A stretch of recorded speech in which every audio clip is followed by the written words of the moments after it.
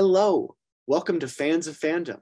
I'm your host, Dr. Eric Wesselman, psychologist, professor, and full-time nerd. On this show, I have deep dive conversations with cool people about things that we're fans of. If you're joining us, chances are you're a fan too. Welcome aboard. This series is called Inside the Cosplay. I'm a fan of cosplay, specifically cosplayers. For some, it's a hobby. Then there are those for whom it's a profession. And for others, it's a way of life. Now, regardless of their motivation, I love watching cosplayers do their thing. Their passion, their dedication, their creativity. They're wearing their fandom. So in this series, I'm going to feature some of the cool cosplay folks I've worked with in the con world. Let's get started.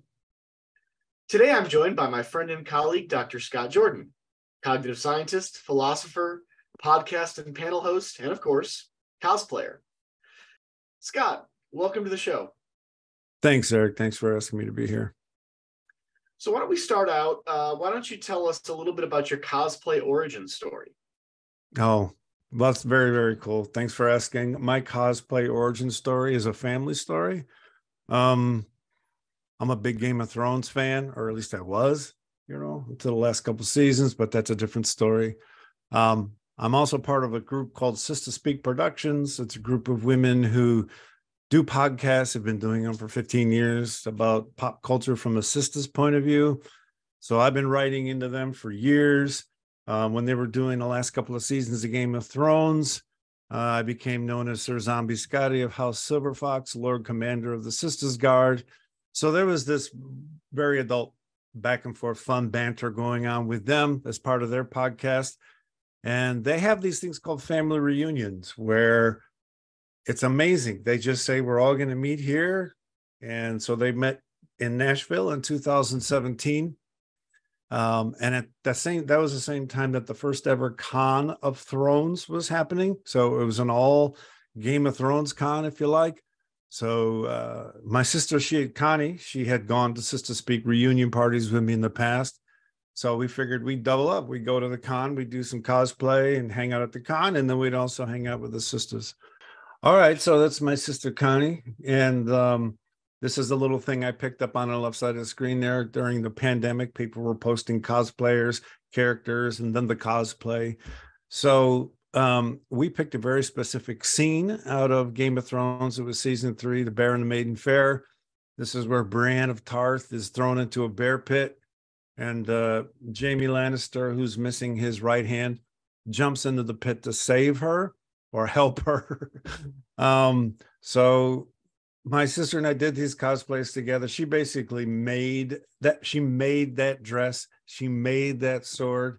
You can't see it very well, but she's got like bear claw marks on the left side of her neck. She did that makeup. She made that burlap rag I'm wearing there. And we made a mess out of the hotel room trying to get that burlap bag dirtier. So there was that cosplay experience of the two of us. And these 3 pictures kind of have everything in it that I love about cosplay. One is my sister and I just sitting at a bar talking about what we want to do. And the point I like to make to people is that two of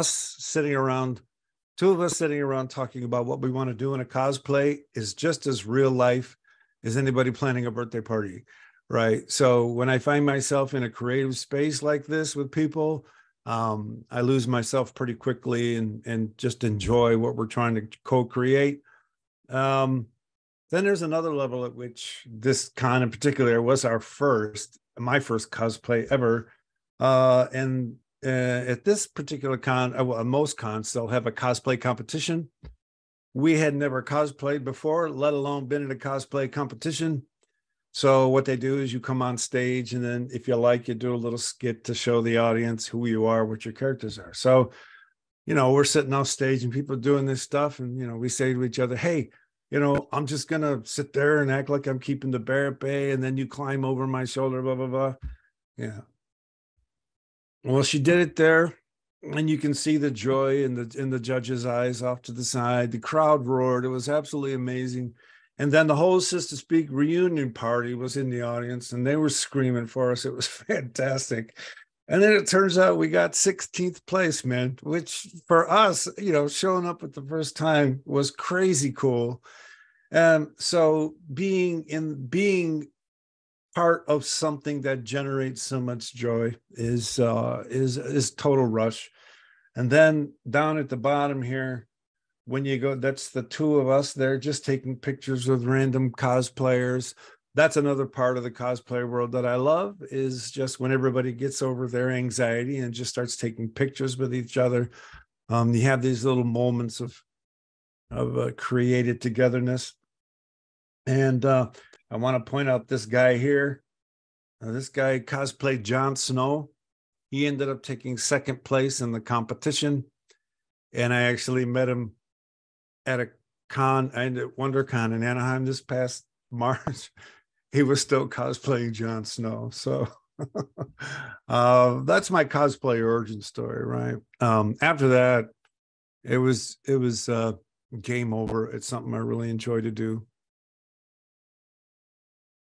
So there's a lot of themes there that I love that you brought up, and probably spend, an hour talking about each of them, right? This idea of joy I think is really cool. But I noticed, at least for me, what I keyed on across your entire story, from conception to execution, and also remembrance, right, is the extraordinarily social nature of the activity. Yeah.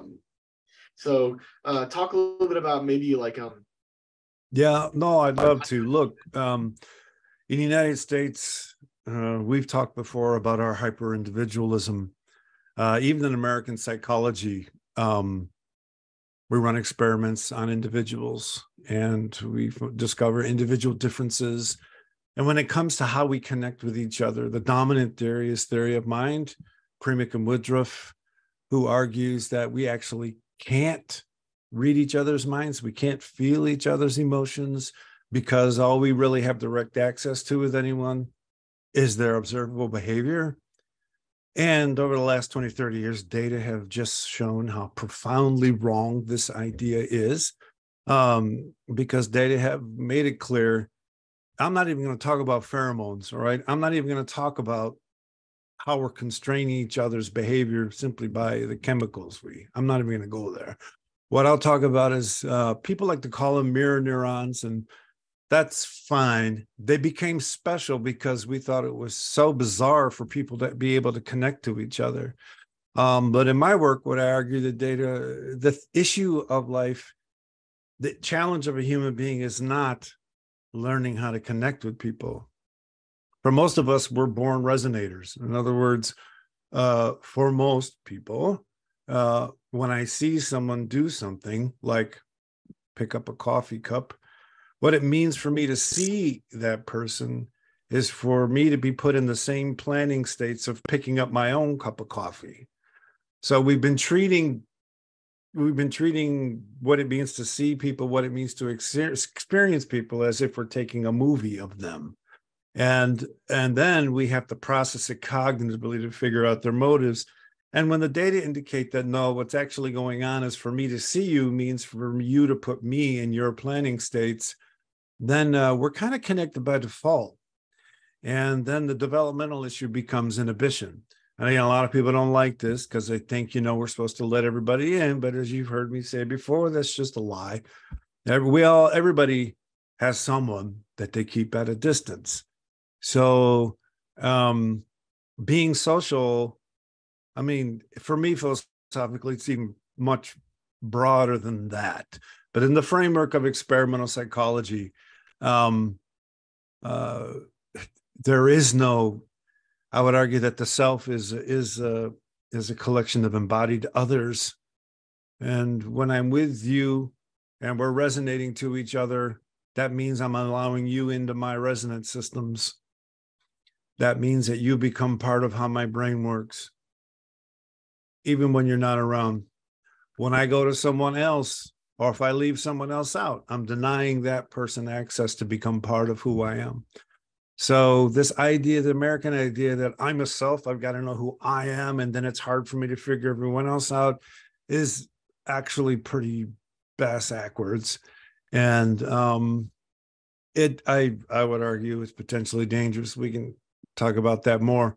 So this cosplay thing is a celebration of is a celebration of resonance at all these different scales, and then just jumping into it, taking the risk of it not working, because I've had that happen before as well, and celebrating what we are, I guess.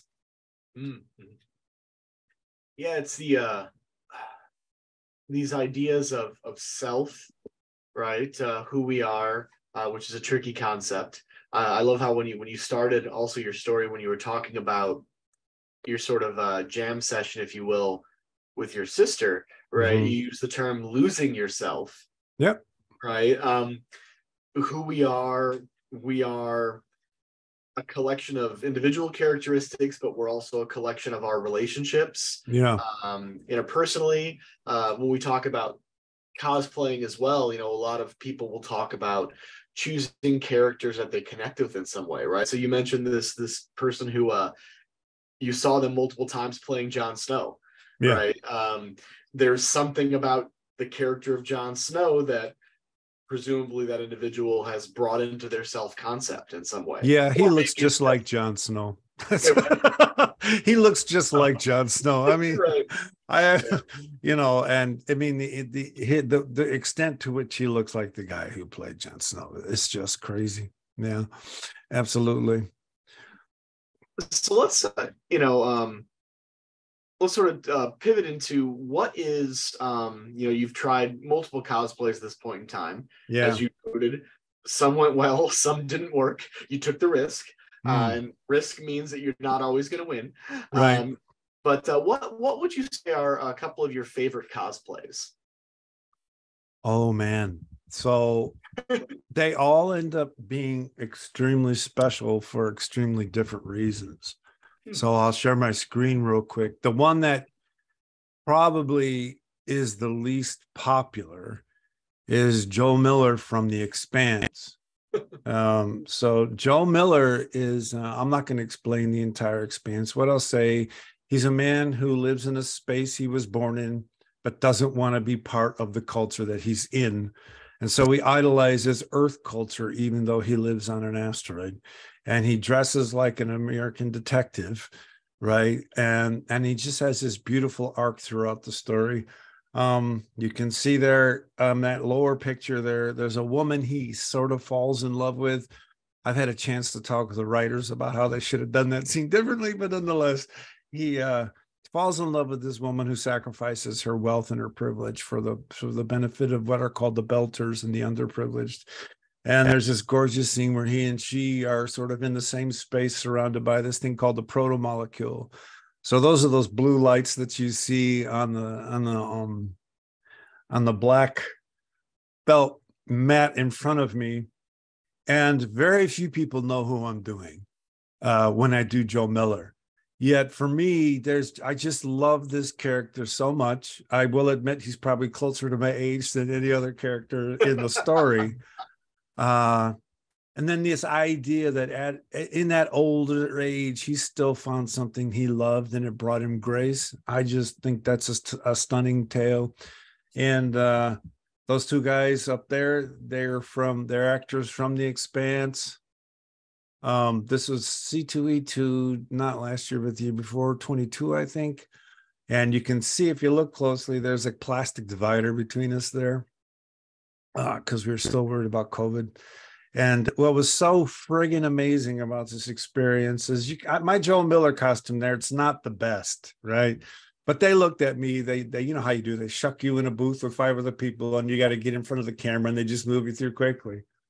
So we get in this room, 5 people, and I swear to God, I was like 3rd or 4th in line. These 2 guys, they look at me and they go, Miller! And so there's this instant resonance. And then it was my turn. I had 10 seconds. I said, okay, I want you to look like you're screaming, I should get out of your head. That's from the story.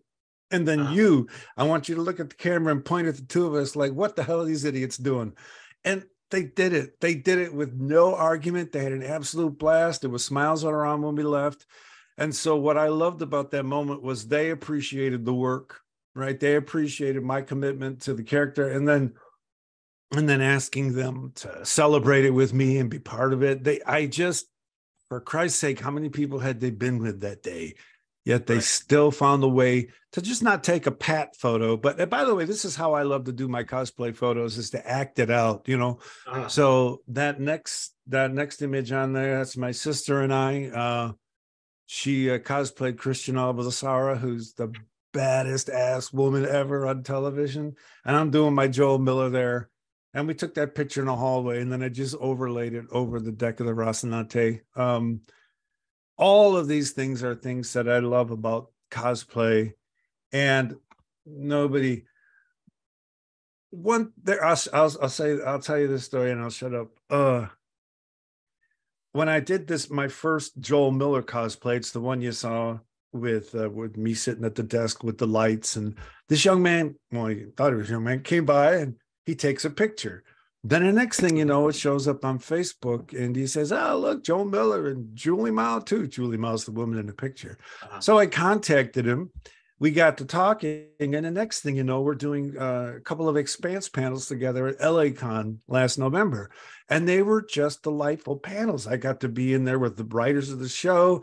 I got to be in there with set designers of the show, and usually I'm with a bunch of psychologists, and I love them. And it's fun to be the only psychologist every once in a while, right? So then after that, we went up, went in one guy's room. We had a couple of drinks from the type of scotch they were drinking in the show. Those are just, for me, very awesome, groovy human moments. Nobody knows who I'm playing but those guys, right? So that ended up being one of the most unknown people I've played, least recognizable, ended up being this thing that had this huge relational payout. I'm still friends. Michael P's his name. He's the uber fan of the Expanse for the country. He's been to this. They've invited him to the set and everything. So again, another part of this is do your thing. Try to tell students, get out into the world, sell your wares, do the job, be positive, and you never know who's in the audience, right? And most of the things that I really like about how my career has turned out have come around by me saying my perspective, selling my wares in the public square, at a conference, at a talk, and just having people in the audience who didn't know me hear it and want to hear more. So that's a great experience. Yet in terms of cosplay, it's probably the one that fails the most in terms of the fewest number of people recognizing it. Well, and so that's an interesting point you end on there, because and you use scare quotes, and I think I know perhaps why, or at least I interpret it as, what is success? Yep. In terms of cosplay, right? We could define it as the number of people who want to take your picture, or the number of people who give you positive feedback. Yep. But one can say, if that's what you want, then pick characters that are recognizable, right? Yeah.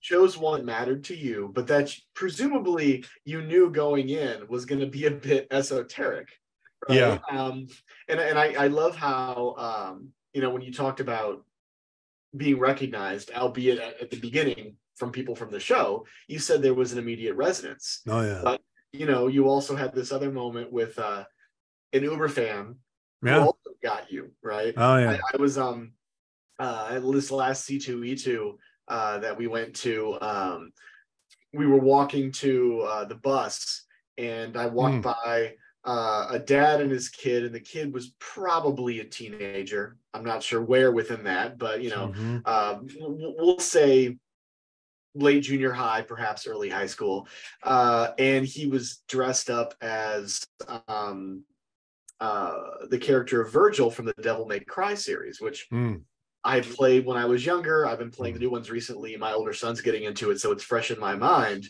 But I did a double take, and I was like, Virgil. And the kid just popped this huge grin, right? Yes. Because he's not even playing the main character in that story, right? Right. I really love that moment, because not only did I feel like we had resonance, but doing theory of minds, he was probably thinking, I didn't expect anybody to know. No, and that's taking their taking that risk, right? So it leads to those moments of, wow, somebody got it right. Yes. Those are very big moments. Like, suddenly I saw the guy taking a picture of me, put it on Facebook, and then, oh, okay, he knew who I was. He knew exactly what I was going for with my black felt and my Christmas lights and a picture. And that was really cool. I also like to play Dr. Brenner from Stranger Things. And what I like to do though is I like to play characters like either from a specific scene or as if something else had happened. So I continue the story with my character. So at the end of season 1, Dr. Brenner gets attacked by a Demogorgon, and then we don't see him and everybody thinks he's dead. So I got in the habit of playing Dr. Brenner as if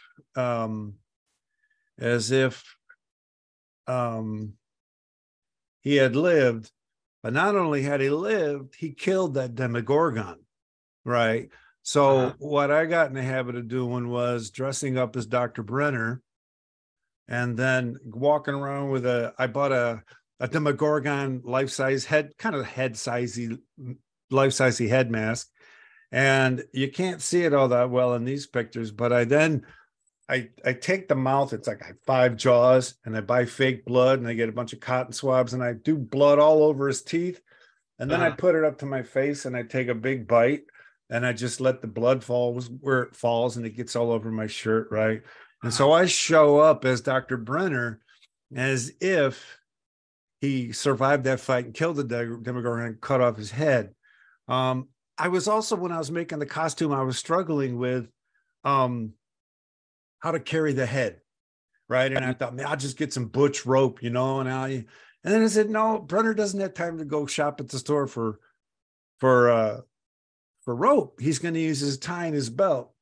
So you can see that what I've done is I've tied my tie and my belt together, and then I tie them onto the other jaws of the Demogorgon, and I walk around with them.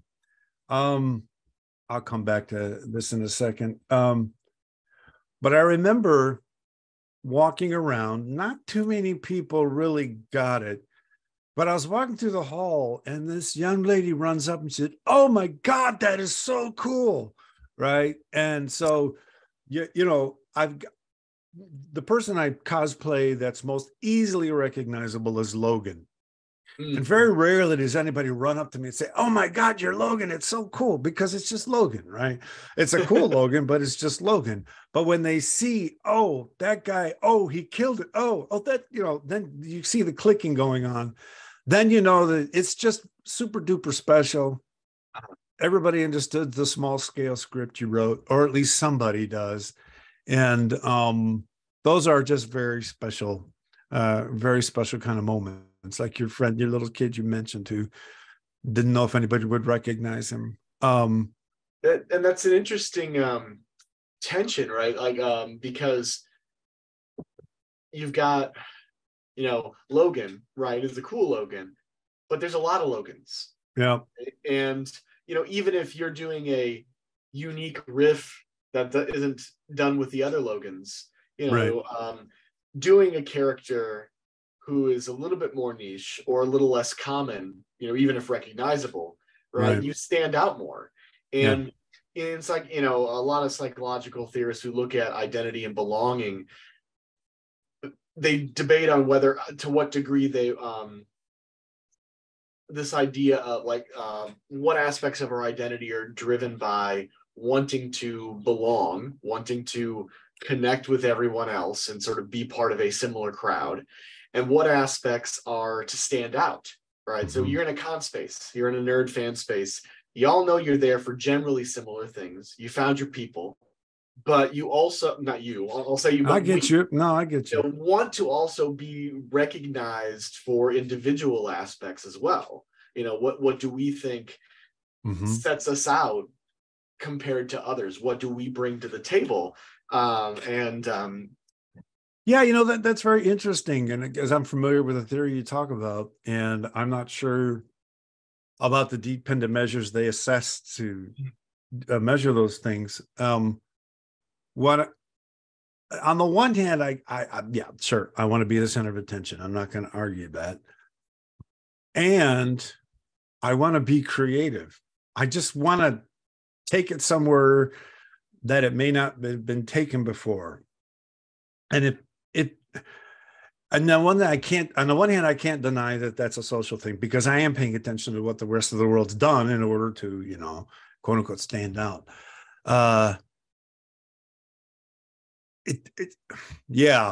It's standing out in the sense that a young lady runs up to you and said, "Oh my God, that is so cool." And from another perspective, it's being creative and then having someone recognize how creative you've been. Now that could be called standing out, and maybe it is. In the Brenner case, yeah. And then in the long term, once you go to a few constructs, that way people start to recognize you, and that's pretty cool as well.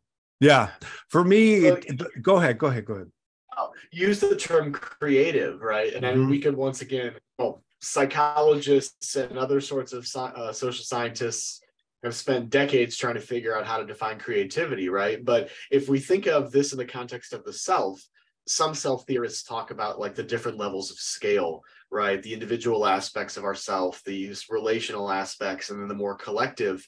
And at least among American and Western focused psychologists, there's a tendency to describe the individualistic aspects in isolation.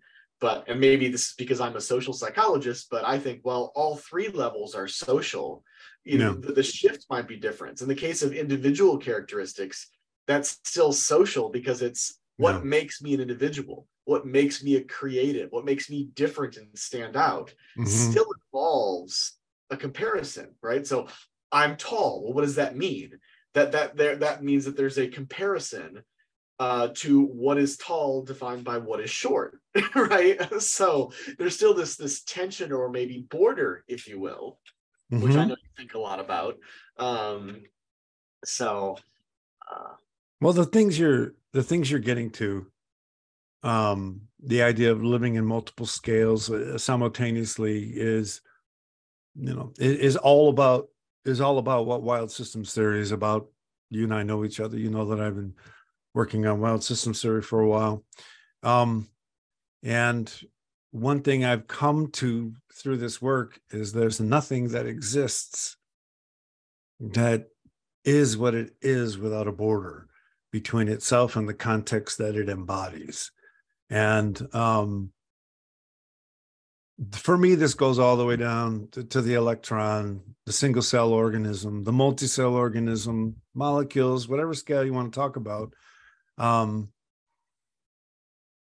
The work, the energy capture that goes on and sustaining the stability that those things be, the stability that those things are, all of that is emerging.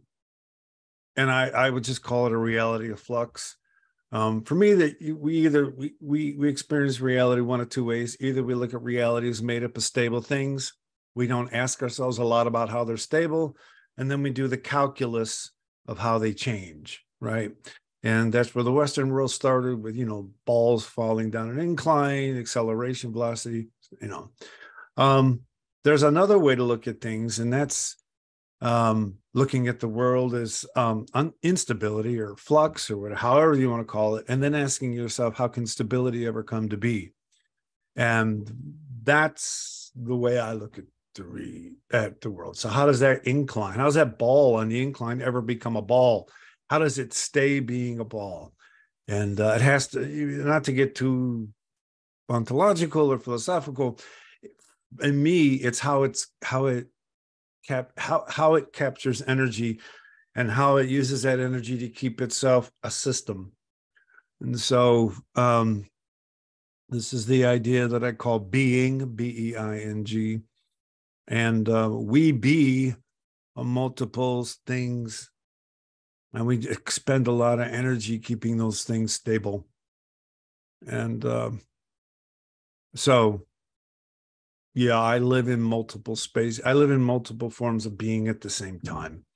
And some people, well, I'll stop there. What do you feel from your perspective is one of the biggest strengths of the cosplay community? So I'm going to talk about all this from a very personal perspective. I know that when I go out and cosplay, I'm taking a risk, even though there are other people out there that are cosplaying. I'm taking risk at ending up not interacting with anyone, or and so when I did this Stranger Things is an example. This is my sister and I again deciding to do a team cosplay about Stranger Things. She plays an FBI agent who's part of season 1. And again, I like to act out the scenes. And of course, that's our friend, Dr. Leandra Paris, playing Elle. And, you look at the people in the back of the picture, what the hell are these people doing? I would argue that what we're doing here is celebrating our borders. Quite often cosplay gets treated as something different from daily life. And the shirt I'm wearing now, the glasses I'm wearing, the hairstyle I'm wearing, this is cosplay. This is me projecting a certain border in a certain space at a certain time. I showed up with a shirt on. I could have showed up without one on. I could have shown up with a suit. Why am I wearing this? Because it's a podcast. I want to look old and stiff, right? I want to. So in other words, I'm cosplaying. The person that I think got this the most is actually not a psychologist, but a sociologist by the name of Irving Goffman. Wrote a fantastic book, The Presentation of Self in Everyday Life. And what I learned from reading Goffman my second year in college, when I was assigned the entire book and had to read the entire first author text for a sophomore level college course, was life is performative. I mean, now that's contemporary language. My language is life is being, and all being necessitates borders that are sustained through work. So me putting the shirt on, me putting the hair on, me wearing the glasses, this is all the work I'm doing to sustain the border of Sir Zombie Scotty. And cosplay is a celebration of that. When we go to work, when we show up dressed a certain way, we're taking a risk. We're putting ourselves in a group of people, and, a lot of people avoid the risk by basically just wearing what everyone else is wearing. Now, that's not an insult. Maybe that's not a level of risk you want to deal with today.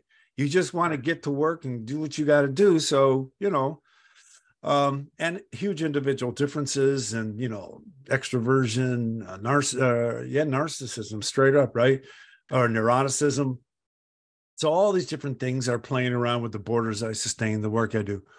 So for me, cosplay is a celebration of that work. And I'm not going to use the word religious or spiritual. I don't want to, at the same time, the profound amount of joy, the profound amount of things that happen in a space when I'm willing to take that risk and walk into a space and present myself as Brenner as if he killed the Demogorgon. That space is also providing a space for others to celebrate borders and to celebrate the fact that we're performing every day of our lives. So one of the things about Stranger Things, and there is a story here. So you can see Vanessa here, right here. And then there's another lady over here who's dressed the same as Vanessa. They're both playing the character Elle in a particular episode where she was at a mall. So when in the schedule, it said that there was going to be a Stranger Things cosplay meetup. So when we went to the meetup row, There was no one there with a camera. There was no one there telling anyone what to do. There was just a bunch of backgrounds, right? And you had to occupy the background. So I was standing there with Vanessa and this other young lady dressed like Al. And I said, okay, if you guys stay here and look for people that are cosplayed as Stranger Things and just tell them to wait, I'll walk down the row here. And if I see Stranger Things people, I'll tell them we're all going to meet down here. And, so I walk away and the young lady, she asked Vanessa, is he in charge? And I wasn't. At the same time, I'm an older guy, I'm an older adult. And I knew nothing was going to happen unless we made it happen. So you can see that the average age of the people in this picture here is probably 20.5, right? But I'm walking down this row, looking like I look in that picture, talking to these young people, say, hey, if you guys want to do a Stranger Things fun, go down there. We're all meeting down there. And they did. Nobody looked at me like I was an old creep. No one looked at me like, what are you doing here, man? Leave me alone. You're not my dad. Everybody was into it. And so then there was a group of Marvel dudes and they were kind of huddled around a thing. And I said, hey, Thor, do you mind if we use the backdrop for a while? And Thor said yes. And they moved out and we just took all of these wonderful pictures. And it was just this huge celebration of borders. And often the word borders is used as if it's a negative thing. And I think that's too bad. We have to have borders to be someone. So celebrate our different someones, pretend to be a different someone, and then do it with a bunch of other people doing the same thing. I mean, people have been having masquerade parties forever. So, well, and I think celebrating different someones, that phrase you use, just how I resonate with that now, is almost like there's recognition of borders, but there's almost border testing, the recognition that borders can be shiftable, right? Or permeable, situation specific. You talk about life as performing. So from a sort of a Gottman perspective, right? There are certainly folks who study identity development who will talk about how, at particularly formative stages, adolescence being a big one, emerging adult, there is a lot of trying on of different aspects and fandom spaces. If we take it even further to what we might call subcultures, right? This is discussed a lot in terms of like music and things like that. But these are ways of figuring out what our borders are, who we are, and do they have to be rigid, right? So a lot of the early fandom work talked a lot about being a weekend fan or only on my weekends, right? Like during the week, and this is something that has changed somewhat, but not always. It depends on the fandom. But a lot of those early fans who were fans of Star Trek, of Beauty and the Beast, of sci-fi, fantasy, and shows that are very niche, especially if they're grown up, they're adults, they feel like they can't bring that with them into all aspects of their life, right? So they're like, okay, during my day job, I keep this closeted, if you will. And then on the weekends, I go to cons, or now that we have e-based ways of communicating, I go online after work and I find those folks and I can let that aspect of my identity out a little bit. These tensions of recognizing contextual nature of identity. I kind of rambled a lot there, but no. I mean, the thing is, this is play. And for me, it's a very Bowie-esque aspect of who I am at this point in my life. I mean, David Bowie reinvented himself multiple times, and every time he did, he took a risk. Now, what risk did he take? Well, that he wouldn't be a popular rock star, right? And over time, taking those risks became part of his identity. And one of the things that the border play does is it's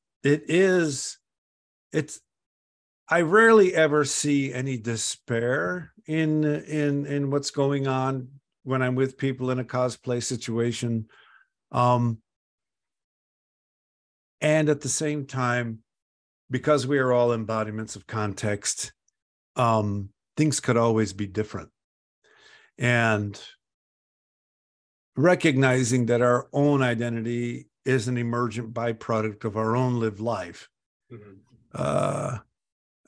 is something that I think if we were to teach this more to younger people, there are I don't want to use words like happiness or mental health. That's not who I am. I'm going to use the word self-respect.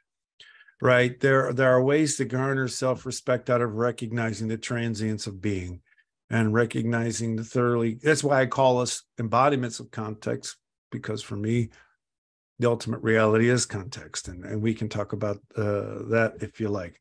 But celebrating the fact, celebrating the work, celebrating being by playing with borders. And then as an older guy, walking up to these young people and say, yo, let's go play with borders over here together, right? Now, it may sound creepy, and I'm sorry to anybody out there who thinks it was creepy for me to say that, but look, I mean, we're playing. I mean, and this picture here, man, this kid came up to me, this young man came up to me and said, can we take a picture? And I said, yeah, but only if you try to flay my mind. And so he tried to flay my mind. That's just a brilliant picture right there, man. And then every one of these young people that came up to me, and well, I would ask them too, it was give and take, right? But every one of them, I said, no, we're not just going to sit here and look at the camera. We're going to act it out. So these two ladies, they would be characters that are furious with me for one reason or another in the show. So they acted out. This is the closest to looking at the camera. And of course, this is a kind of looking at the camera. But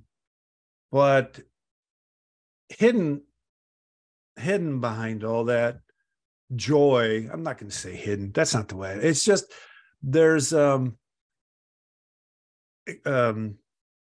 helping younger people, helping anybody, providing a context for anybody to play with their borders is for me practice in the kung fu of being. So I for some reason, no one calls me an old creep.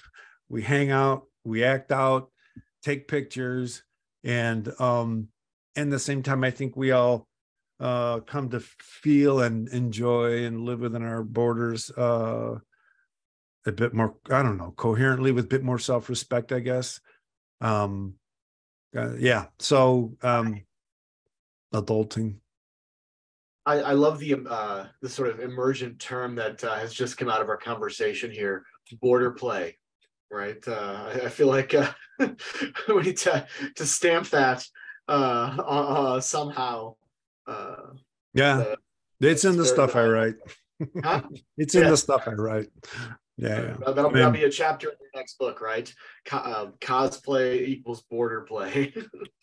Yeah. Or being is border play. I mean, you mentioned the weekend cosplayer. That's border play, right? Why are they not? Why am I not wearing my cosplay in the middle of the street tomorrow? All right, because in that context, I'm presenting borders, and the resonance is minimally possible. Well, and you could, right? Yeah, but you're choosing not to, right? I mean, so that's a recognition. I mean, for example, there's a documentary called Trekkies. It's a two-parter, actually. And one of the things that I show that to students, and also one of the things that really got a lot of media attention, was a real-life case in the 90s. A person who was a huge Star Trek fan, person chose to wear a Star Trek uniform to work regularly. That was part of that person's identity. And I think what got the national attention and the attention of the filmmakers was that person was in jury duty, and they chose I've seen to that. Star Trek uniform there, right? Yeah. They took a risk. Yeah. That risk had positives in terms of recognition, but also negatives in terms of blowback, right? Well, that's another thing is I'm never going to tell anybody you should do this.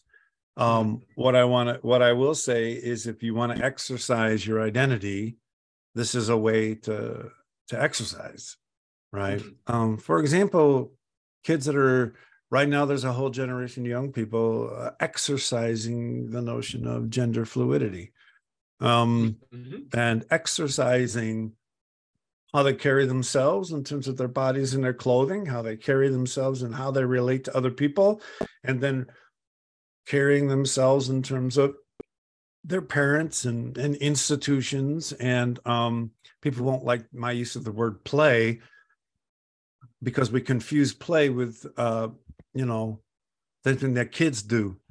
Being is play. You take risks or you don't, but you're still playing. You're still dressing in those clothes, going to work every day, going shopping. So my attitude is, go ahead. Oh, sorry. You mentioned gender. I remember reading back in grad school an article by two sociologists, Wes and Zimmerman. I don't remember their first names, but it was a paper that was very prominent in a seminar I was taking and ended up influencing my thesis. They the title they talked about was doing gender. So they just described gender as basically as performative, as something that someone does every day. And you talked about this in different ways when you referenced Goffman, another sociologist, right? So there's a through line there. I've seen people talk, for example, about the concept of drag performance, right? As another riff on this idea of how we are performing or playing or expressing identity, and how that can be contextual. Yeah, not celebrating borders, right? And the thrill of pushing borders, and there's affect there, and it's exciting and it's risky. So yeah, no, it's all part of the gig. I'm gonna switch tracks a little bit.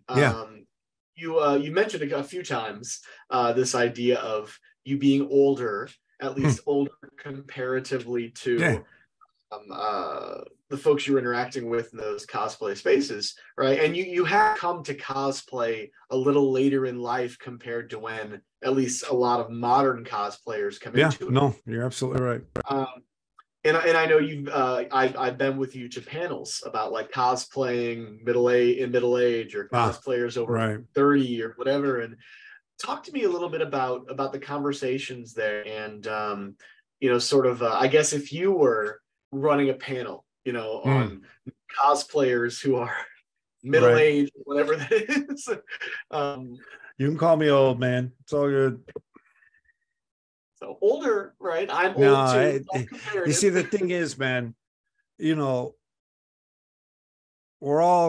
everybody's living borders. That's not an insult. That's not judgy. That's the way I've been able to sort of understand the world, my lived life, my scientific life, my philosophical life, my parental life. What comes across in all of it in the end is border maintenance. And so when people use the language that we use, always reveals the borders we're maintaining. So when people say that I'm old, that I can take that as something about me, and I wouldn't deny that, I'm sitting here with a practically gray beard. I get what they're after, while at the same time, it reveals everything about the bubbles they use to keep their identity moving. And I try more and more and more, and I think I'm actually pretty good at it, is letting people express their cognitive borders. I call it their cognitive skin, right? The words that people use. What psychologists do is create lexicons of words people use. But when you talk to communication scholars and you talk to rhetoricians, the collection of words people tend to use are more like an organism than a lexicon or a dictionary, because those words all mean something in relation to each other. So listen to someone of my age talk versus listen to someone 20 years old talk, and there's going to be a different way that words work with each other. And it's because all their words are gaining meaning in relation to all of the other words in their vocabulary. And that reveals what they expect of the world, what they expect of themselves, and what they expect of others. All of that comes out in the words that they use.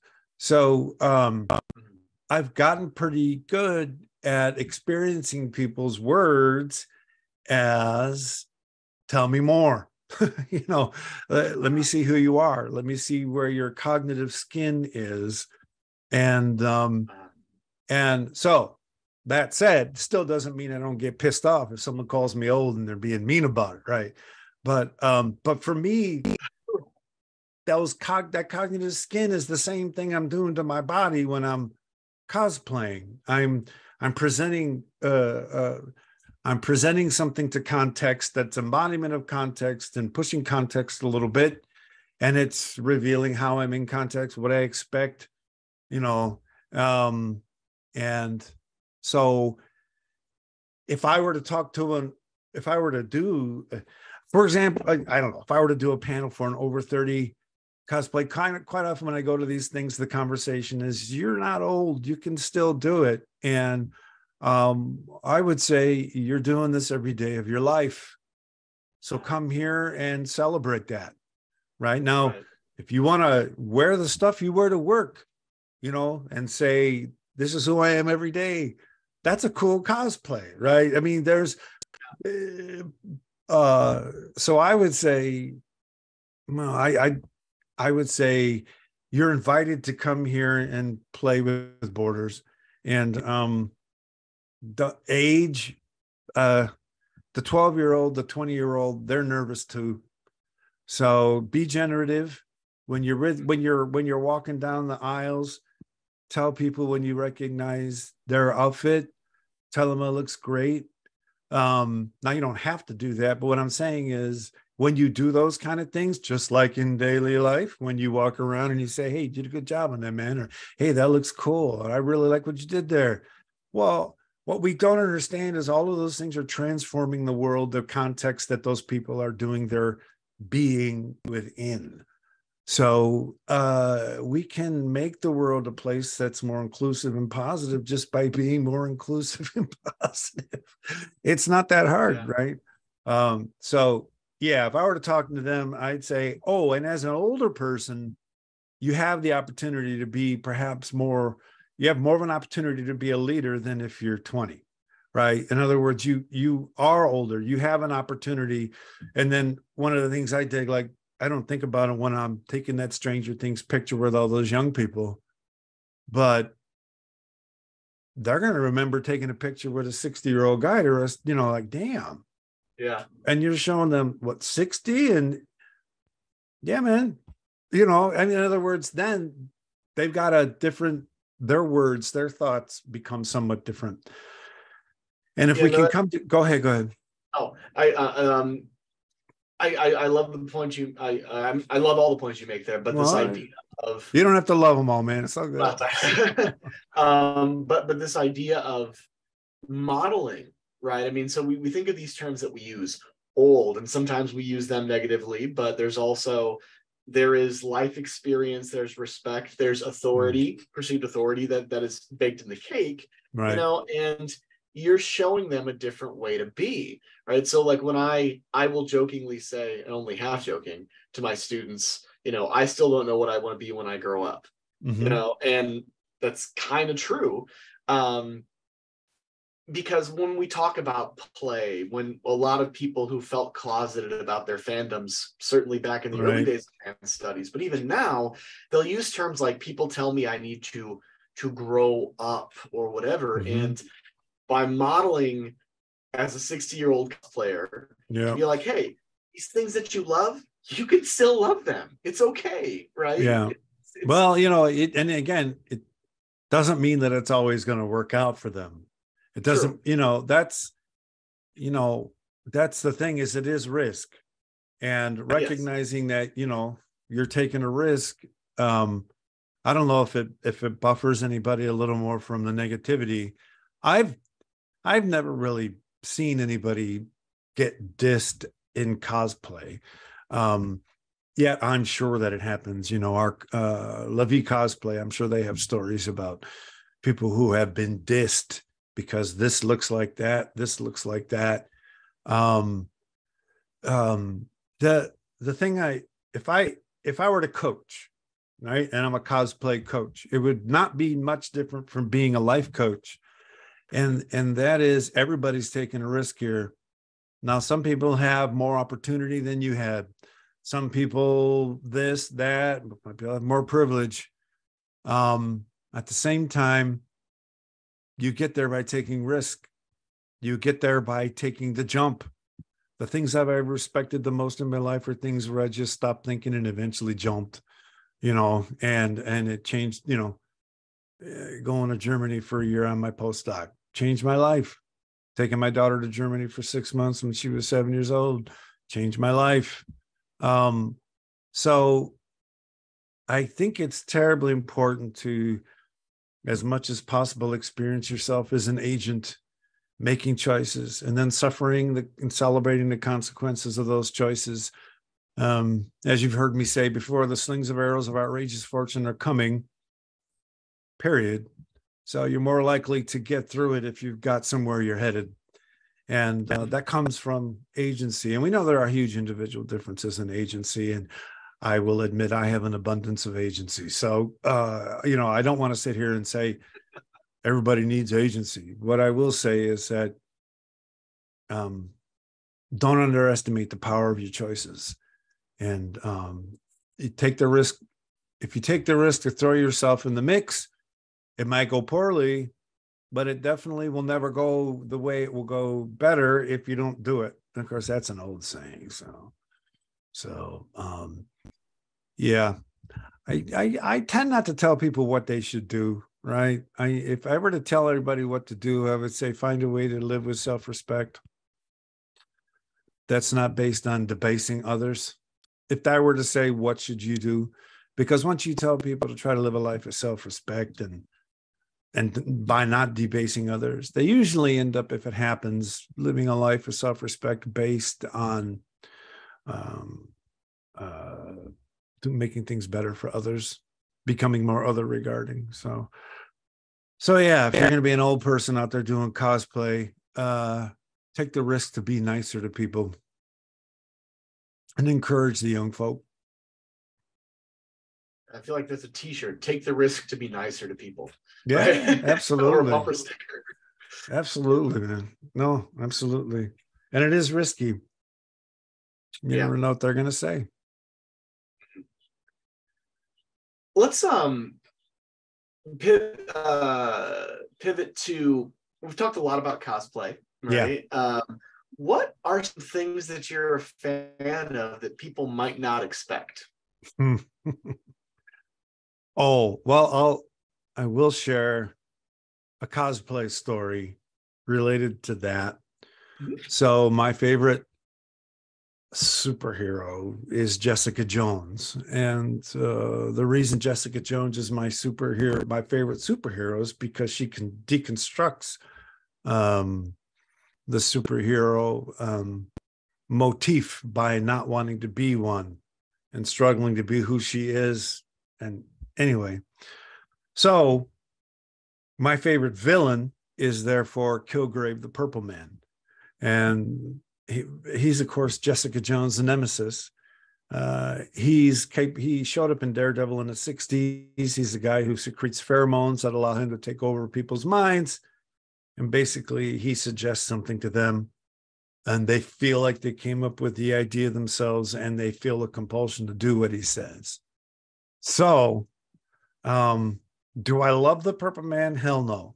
But what I love is the way that Brian Bendis wrote the Purple Man and Jessica Jones in the early 2000s. I won't go into the page, but there's a whole page where Jessica Jones explains what it was like to be under the Purple Man's control. And all of us have been in situations where we're doing something, but we're not sure it's what we wanted to do. And then we're asking ourselves, why the hell am I doing this? And we recognize we're doing it because someone or something else wanted us to do it. And that cognitive dissonance is somewhere that I live in the world of the agency research. I've been talking to agency a lot. The choices we make shape what we see, they shape what we believe. We underestimate the value of choice because we all think it's about something that happens in the moment and dictates what I'm going to do right now with my finger, right? But I always ask my students, how many of you remember the day you decided to come to Illinois State? They all raise their hand. I say, yeah, it was about 6 months ago, wasn't it? Yeah.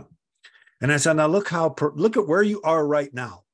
The people in the room you're in, the stuff you read, none of that would be happening in your life right now if you hadn't made that choice. So never underestimate the value that your choices make.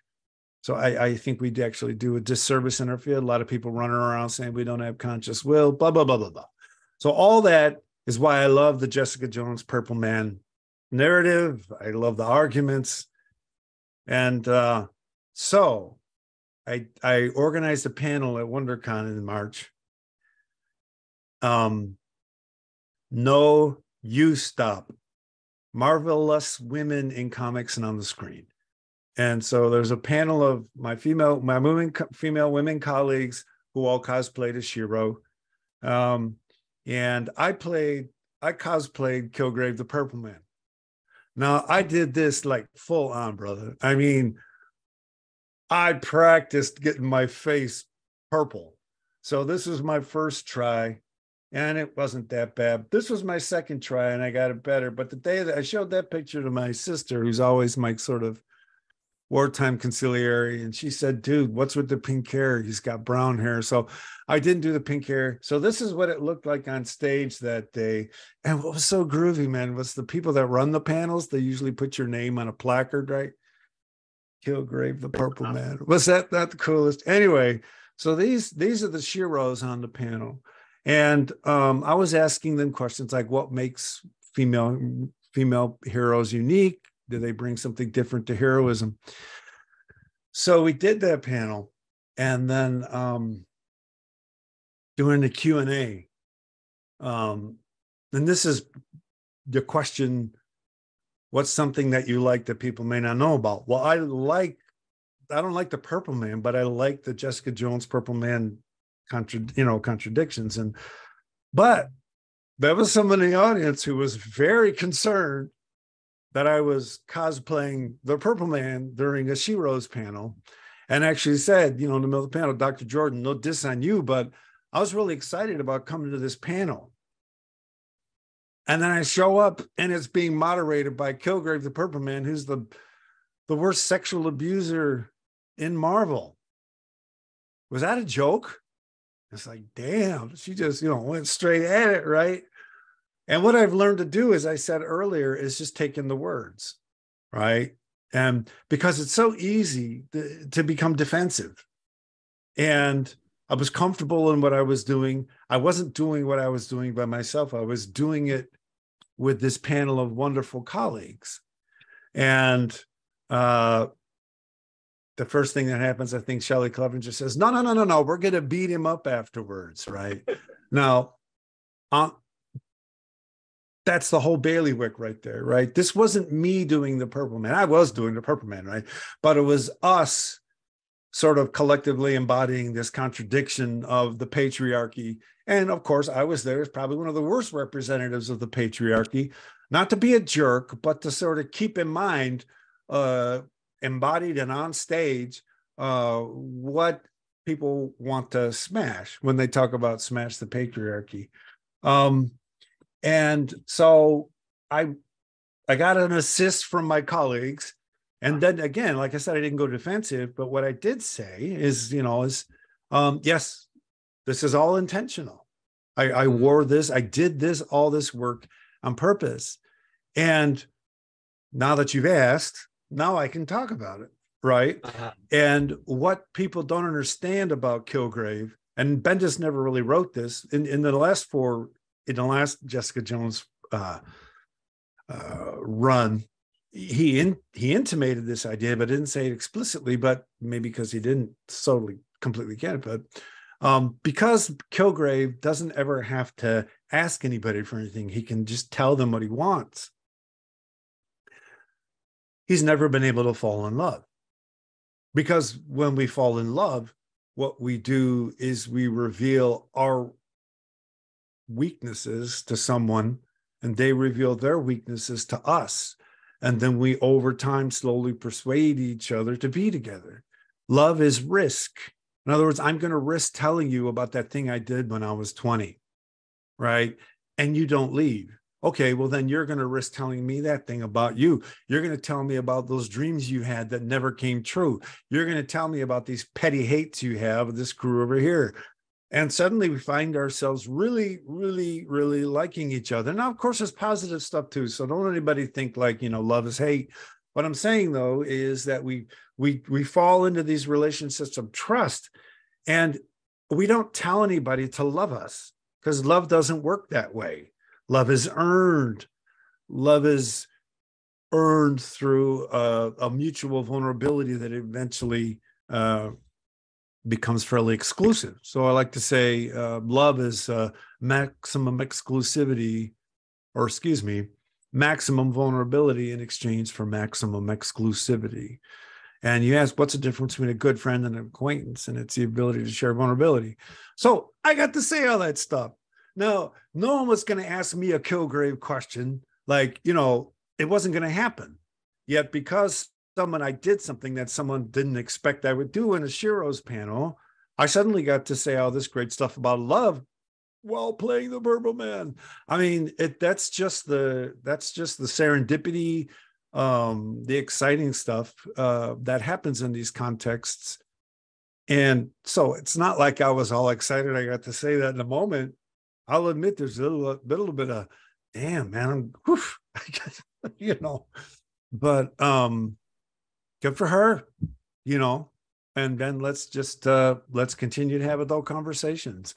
So yeah, that was a time when I did something that someone maybe thought I wouldn't do, or may have looked like I liked something that I didn't really like. I don't know if that answered your question. You gave me a lot of time.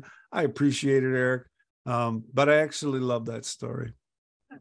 Well, and to sort of bring at least the way that I see the threads connecting through our entire conversation is you kind of some ways brought like two things together, right? Two big themes that have come out for me is risk and performance. Yeah. There's risk and performance in cosplay. Well, there's risk and performance in life, period. Exactly. But there is also risk and performance in being a panelist, in teaching, right? And you got to, in a sort of a meta level, when merge those all together. Celebrating that risk. Yeah. Celebrating, I like to say celebrating the work. Yes. And it almost starts to feel pagan, right? As opposed to, a monotheism. It's just celebrating the work of being, and the risks, the love, the hate, the joy, all of it, that's part of it. Because in that moment, right, when that young woman said, dude, what are you doing? Is this a joke? I mean, she didn't say it that way. I'm amplifying her now. But I could have gone defensive, right? But given who I am, given I knew that dressing up at Kilgrave could be problematic. Now, problematic doesn't mean I shouldn't do it. Problematic means that someone may not like it. And then what I did was take the risk of maybe having a conversation with them about love or something like that they'd never heard, because they were calling me out on doing that. So celebrating all of that, absolutely. And I know you maybe even used the phrase earlier in this conversation. I know you used it in a lot of other contexts, that everything is about everything, right? Everything's about everything. That social context was so complex and social because there was you as moderator. Yeah. You mentioned how it also involved panelists who you all talked about this. You all worked together. There was the audience member, and any one of you all could have, depending upon your choices, what you say, what you respond, it could have gone in a very direction, right? But that was a very interesting jazz that you had in that moment. I invited good teammates to be, on the panel. And when the panel description said at the end, Please know that this panel will be moderated by Kilgrave, the Purple Man. We cannot vouch for his safety, right? So all of that was in the space, at least in the description. And I just quickly want to just something that may have been overlooked. This is a young lady doing the Scarlet Witch, right? So she dressed up as a Marvel hero, and what we did was we played the match game. So I don't know if you remember the match game, but I would ask them a question like, Captain Marvel said to Jessica Jones, "How did you become such a cynical person?" Jessica Jones responded, "Blank." And then the person that came up had to give an answer. And then every member of the panel had to give an answer. And someone wrote like, "I learned it from your mama." I mean, all kinds of funny stuff. So you get this incredibly rich adult play environment while you have these questions that pop up. The jazz keeps going. It may take on a minor key for a moment, right? As things get a little deep. And for me, that's just good after dinner nuance. And if you got the right dinner guests, I mean, look, you're absolutely right. That conversation could have gone totally different. There's a lot of people right now who don't want conversation, who don't think you should do anything that might be mildly offensive or offensive to someone. And I can understand how that feels. And I can understand the compulsion to say it. At the same time, that's not the life I live. I listen. Why? What's being said with All Lives Matter? What's being said with Make America Great Again? Just listen to it. And don't tell people, I mean, I don't tell people, don't say it. You know, it's out there, and then I try to take it in and modulate it in whatever way I might want to persuade people that might not be the most self-respecting way to carry yourself or to perform yourself, right? So yeah, I was on the stage with the right crew, and you know, when Shelley said we're going to beat him up afterwards, that bought me a couple of seconds, right? Bought me about 5, 7 or 8 seconds to figure out what I was going to say.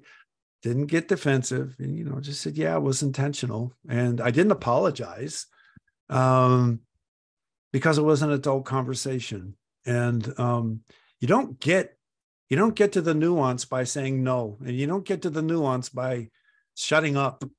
So we lived it out verbally. We lived it out in the cosplay, and very, very memorable. Excellent. Well, I think that's a good place to wrap. Please tell the audience where they can find more about you and your various interests online. Oh, well, thank you for that, Eric. If you type the phrase wild systems theory, that would be 3 different words. If you type wild systems theory into the Google machine, you'll see a bunch of my papers come up. I've actually spent the last 20 years starting almost every single paper I've written with the word wild. Is it branding? Oh, hell yes. It's exactly what it is. And I want to own the word wild in contemporary scholarship. And so that's why that's there. I also, as you can sort of see behind me here, I produce a channel on YouTube, Dark Loops Productions, where I'm also known as Sir Zombie Scotty, which is a name, as I said earlier, bestowed on me by the wonderful women at Sister Speak Productions. And if you type Dark Loops Productions into the Google machine, it'll take you to the YouTube page. It'll also take you to locations where all the podcast versions of the vodcasts on YouTube can be found. So for about 3 or 4 months, I've been putting these things up in audio only as podcasts. And we do a lot of what, you know, you're doing here. Dark Loops Productions is the Uber name. And then I'll have series like, you know, like you were on a series with me, the What If Crew, right? And then we'll do like the Lasso Crew, being an anti-racist. These are all sorts of different series that I do under the name of Dark Loops Productions. So Wild Systems Theory and Dark Loops Productions. And I think you'll find just about everything worth knowing.